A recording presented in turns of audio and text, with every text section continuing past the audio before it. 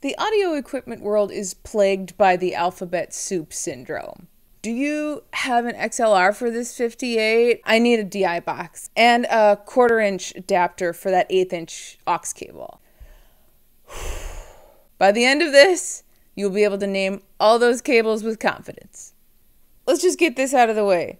A cord, when you're talking about sound equipment, a cord is basically the same as a cable, is basically the same as a line, basically the same as a connector. Great.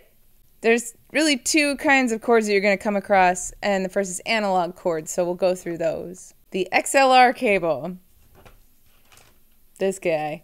Like so many other audio things, its name is an amalgamation of serial number and model. The X stands for, it was an X series, Canon X specifically, named for its inventor. The L stands for latch because of that little latchy guy on there.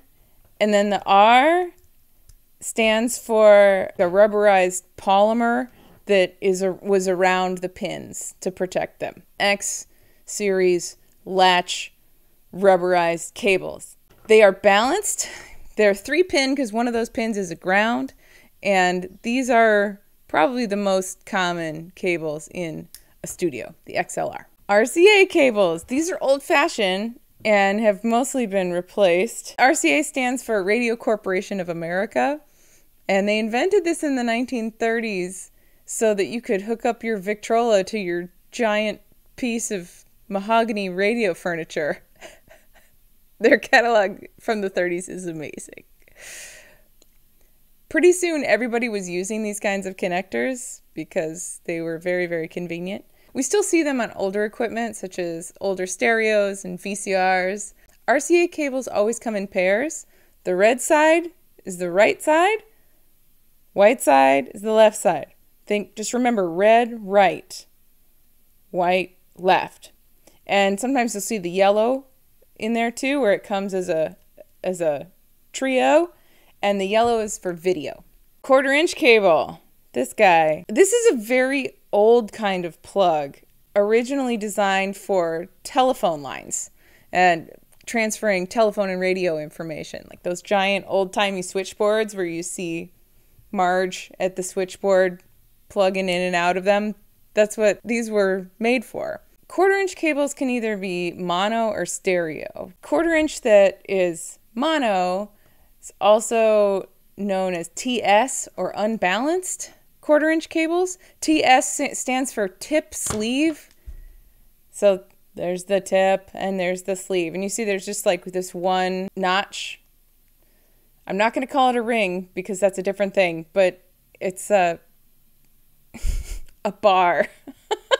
It's got one of them, so it's mono, and that's a TS. Sometimes you'll see that on equipment where it's TS or TRS 1/4-inch, and that stands for tip, ring, sleeve. So it's got the tip, it's got this ring, and then the sleeve. So there's like 2 bars, right? 2, stereo, it's balanced. TRS, 1/4-inch cable.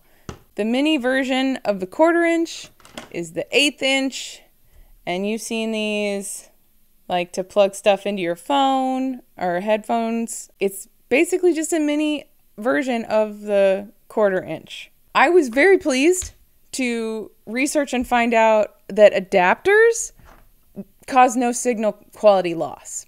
Unless, of course, you have like a badly made adapter that will just fall apart, or one that's loose, or that you haven't connected well, then you're going to have problems. If it's a functional working adapter, you get no loss of signal or signal quality. Yay! No loss of signal quality. Woo! Moving on to digital cords, because we're living in a digital world, especially with home studio recording. The first one that we'll talk about is the MIDI connector. MIDI stands for Musical Instrument Digital Interface. MIDI. This was one of the first cables that connected instruments to a computer directly. And it has 5 pins. You can see that there. They only carry information one way. So if you have something with a MIDI port, but it only says MIDI in, like I have this little Korg analog synth, and it only says MIDI in.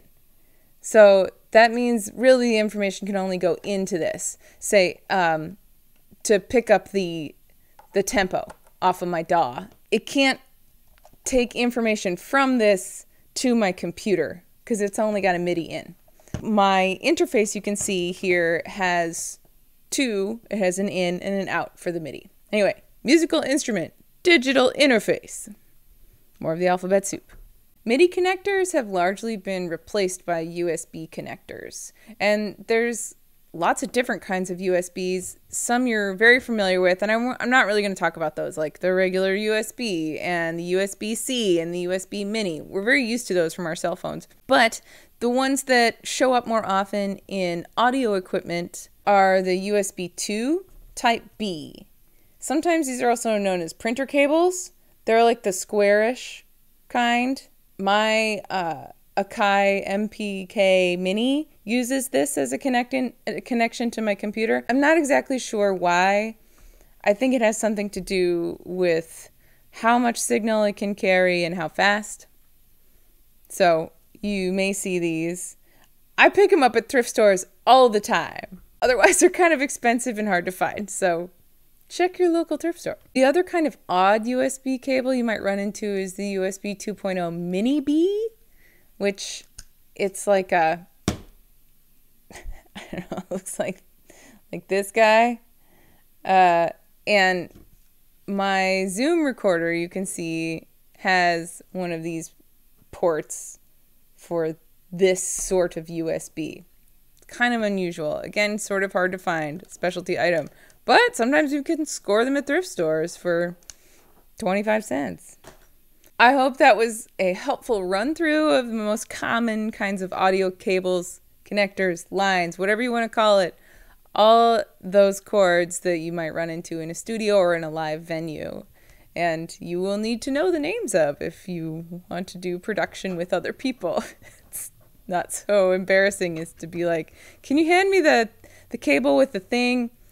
You know, with the one that's, now you'll be able to say, hey, I need an XLR for this DI box, okay? If this did not answer your question about a kind of audio cable that you want to, or you want to know more about how they work, you can go to a great video, I'll link it in the description, from Music Repo. She goes into great detail about the audio cables used in studio, and she focuses on home recording, and it's just great, so check her out too. Give a like and subscribe if you like this kind of stuff. I do weekly videos on audio production things. Sometimes I do like cakewalk run-through videos. If you like that kind of thing, you might like to subscribe. I hope you have a great week. Bye for now.